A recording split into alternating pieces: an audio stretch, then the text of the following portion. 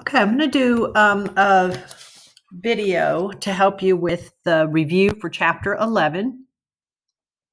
So you can take notes on this if you want. My recommendation would be for you to try the Chapter 11 review, and then I'm going to do about 15 of them, maybe a few more, and then you'll need to do the rest of them. Remember to have the review worked out and ready to turn in on test day.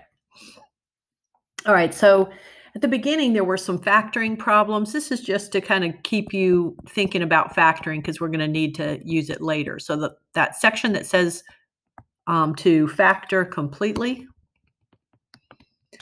All right, I just thought I'd do a few of those. Some of the types of factoring aren't going to be so important for quadratics, though, but I thought I'd do them anyway. Like number 2, we don't do a lot of factoring by grouping. So I thought you might have trouble with this on the review, so I wanted to help you with it. Okay. Number 3, you should be able to handle that one okay, but I thought we'd look at it. And then I thought I would do 5 and 6.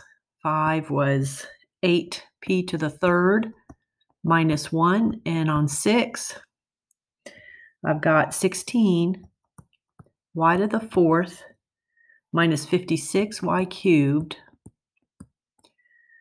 minus 32y squared. Okay. All right. So these are just factoring, not solving. So we're just going to get them factored and then stop. All right. So this has 4 terms. Nothing's common to all 4. So you do factoring by grouping, either using the box or using the regular way. So if I factored out the r squared, there'd be an r plus 1 left. If I factor out the 8, there'd be an r plus 1 left from there. And then that r plus 1 is common to both terms, right? This r plus 1 right here is common. So we'll pull that r plus 1 out of both of those. And then what's left is r squared plus 8. And that is a squared, but 8 is not a perfect square. And also that's a plus sign between them. So that can't break down anymore. And that's where you'd stop if it said factor completely. Now, just a note. If said solve, okay, it doesn't, but if it said solve, then you would, and it said for you to solve this problem, you could have factored like we did, gone through all that work. It would have taken you a while, but you'd gotten to here. And now that you know what you do, you could set each factor equal to 0. Okay. So it didn't, but if it said to solve, we could go on and we would get r equals -1. And then on this one, see how it's missing the term that's just r to the first power? So we could come in here and subtract 8 and get our r squared equals -8 and then square root both sides, making sure we get both the positive and the negative square root. And we'd have r equaling positive or negative. And see, that negative means I'm going to have an I, and 8 is 4 times 2, or you might have gone all the way to 2 times 2 times 2. So there'd be a 2 outside with an I. Let me move that over just a little so it's not going to be so scrunched. I'm going to have 2i square root of 2. So this one had a cube in it, and we would have, not there, but if it had been a problem that I had asked you to solve, it had a cube in it, so it should have 3 solutions, and here they are. Okay, but again, this problem did not say to solve, so we didn't do that on this problem. We just got it factored. All right, now on problem number 3, we're trying to factor, and it's to the 4th power. There's only 2 terms, so it's not a cube formula. We're just going to do an x squared and an x squared, a 4 and a 4, with 1 minus and 1 plus. Then, since these are squared, we're going to try to break it down more, so we should get x and x, 2 and 2, 1 minus and 1 plus. But that one is a plus between the 2, and we can't break it down anymore, so that would be our final answer, okay, if we were just asked to factor. All right.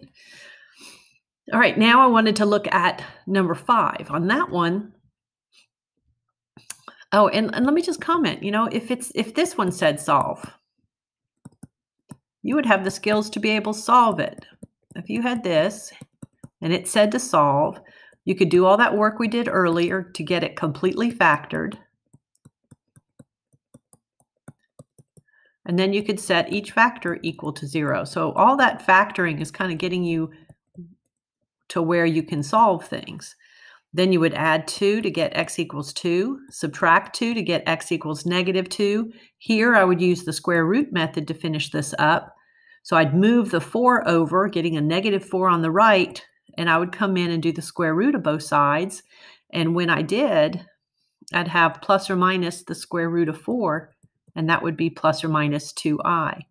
So that one had degree 4, then I would have expected 4 answers, 2, -2, plus 2i, and then minus 2i. And there would be my 4 answers.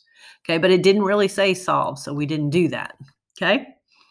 All right, now on the next one that I'm doing as an example, it's a cube, 2 terms with a cube, nothing common.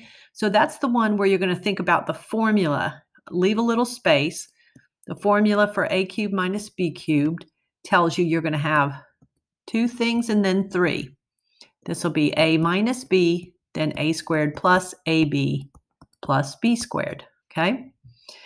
All right, so then what you got to do is you have to think about what to use for your a. So that's when you think about how, well, that's really 2p that got cubed. This is really 1 that got cubed. So in place of the a, you're going to put 2p. In place of the b, you're going to put 1. So this will be 2p minus 1, 2p quantity squared, 2p times 1, and then 1 quantity squared. So it'd be 2p minus 1 times 4p squared plus 2p plus 1. Okay.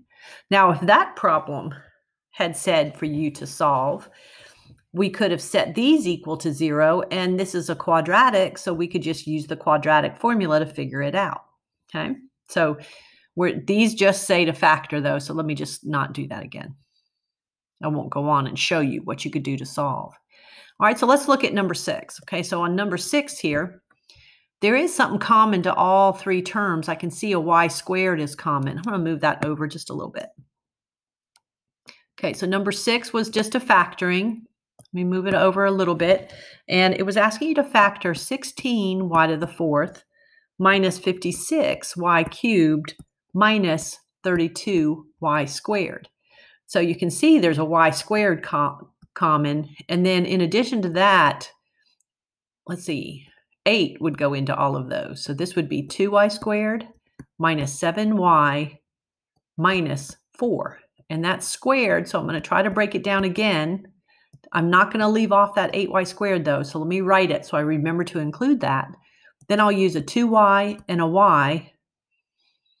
And I'm trying to get a 7 in the middle, and I know I can't put a 2 or a 4 right there. So I'm going to try 4 and 1. And yep, I think that'll work because that'll be 8y and that'll be 1y.